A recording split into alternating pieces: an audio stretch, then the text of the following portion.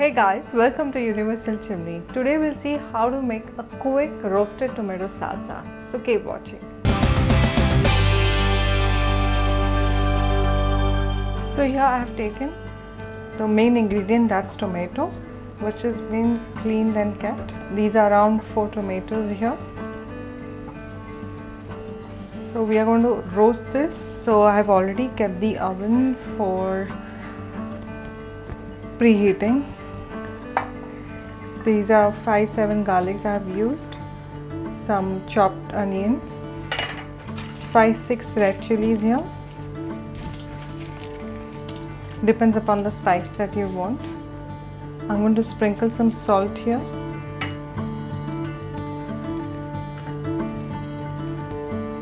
Then olive oil.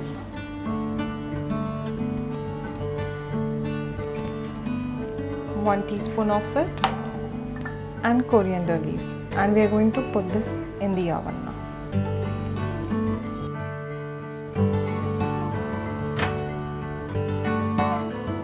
So we are going to roast it for 10 minutes.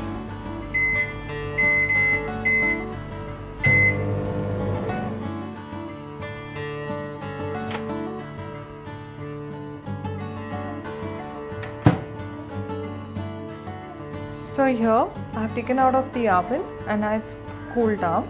So you also can blend this, but I'm going to add this in the chopper so that I have a chunkier small pieces.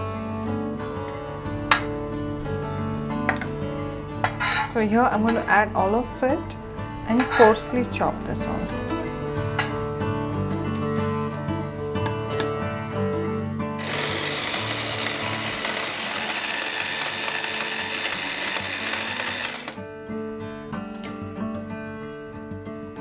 Our salsa is ready.